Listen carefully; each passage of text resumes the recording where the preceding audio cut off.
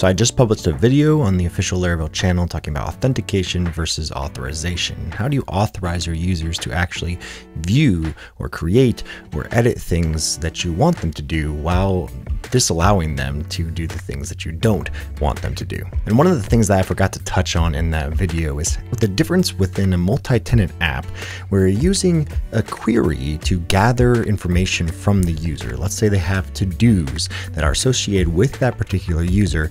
Is there a good reason to use authorization in addition to that? And I think yes. So let's check it out. Okay, so I have an application with a bunch of different to-dos created by multiple users. I seeded this within my database seeder, and this basically just shows that when you are logged in, I want to only view the to-dos that I have created. I don't want to see anyone else's, because let's imagine you have more sensitive information. Maybe, it's HIPAA information, or maybe it's specific to your application you don't want that information to be seen by multiple different users. And that's typical within most applications. You only want their data to be seen. So how do you stop that from being leaked across your application? As you can see here, I can see all the to-dos created across the whole application because we haven't actually narrowed this down just yet. But I would also be able to delete other people's to-dos. And that isn't necessarily a good thing. If I was to create one, hello there, you can see, it's down here, of course. You can see how this would be a great way of now I just want to see ones created by me. Or maybe if you were using teams within an application, you want to see all the ones created by your family, your household, your team, your organization. Well, how do we make this happen so that we aren't breaking any security rules? Okay, the first thing that we need to change is actually calling the to-dos and showing the to-dos that are associated with a given person. You can see here in our user model, we have this public function to-do. So we can call the to-dos of an authenticated user like this. Why don't we do that? So in our to-do manager, in our with function, instead of just returning all the to-dos, which is what we're doing right here, why don't we go ahead and say maybe auth user, and then we'll go ahead and just call the to-dos. And why don't we just do that as well? So we're sorting them by created at. So let's see what this does. So now we just have the to-dos created by us. Great, that's awesome. But we shouldn't stop there when we're building our applications with this in mind. Because what happens if, for example, in another part of the application, I forget to add this information to link it only to this particular authenticated user?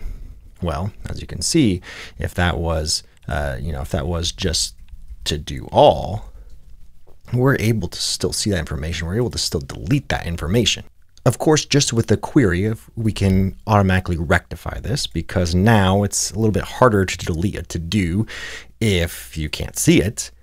But within Livewire, you're able to modify any of these public methods. So I could pass an integer of the ID to find this to-do and then delete it. And I'm not actually authorized or able to delete that, even though I can't see it. So we could run that method on the back end and say, hey, delete this, even if I'm not actually seeing that to-do in the first place. So how can we fix this? This delete method, let's go ahead and inspect this and take a look. You can see here that we're calling this delete to 87. But if I was to modify this, because this is all client side, if I was to modify this and say, let's delete to do 5. And before I click that button, let me go and pull open database viewer. So here we go. We have to-dos here, and we have a to-do of 5. This is the second one. You can see here it's not associated with my user because I'm not seeing this. So this ID of 5, hello there. But now that I modified this, let me go ahead and click delete. Oh, what happened? Let's see. Let me go refresh this, and now we don't have ID number 5. You can see how this could potentially be a big security concern.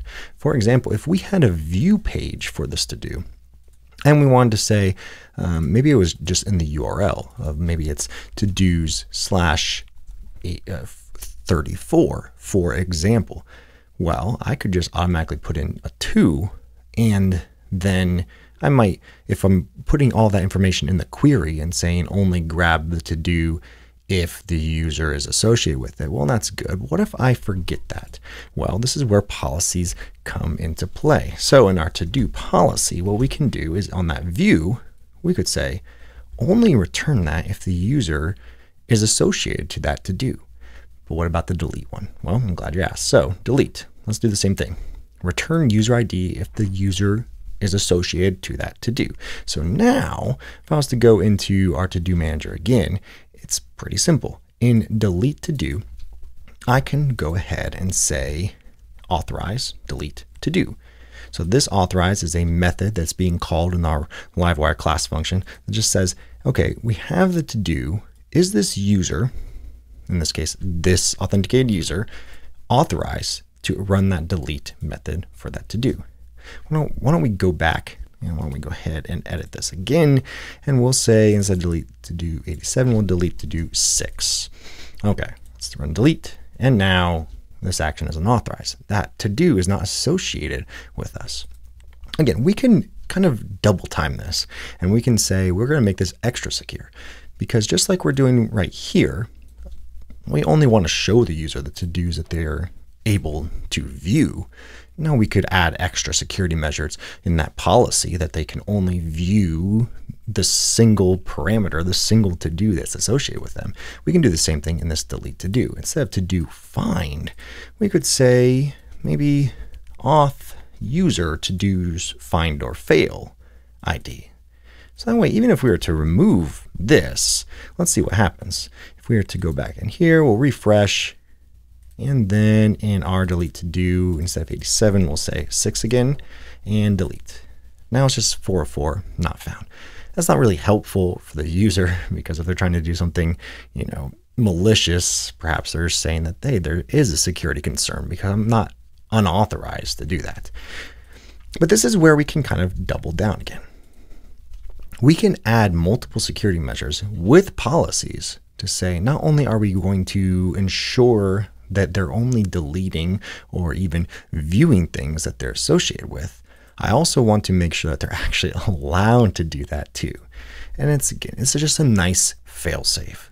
If I forget to do this and I just say to do find ID, then we're still taken care of. We're still good to go.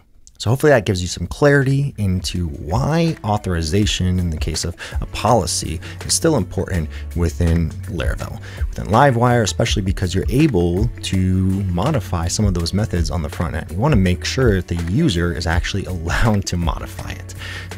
It's a security concern, but it's also just a double measure to make sure you're only giving your users the proper methods, the proper safety, the proper ability to do what you actually want them to do. Keep building, keep creating.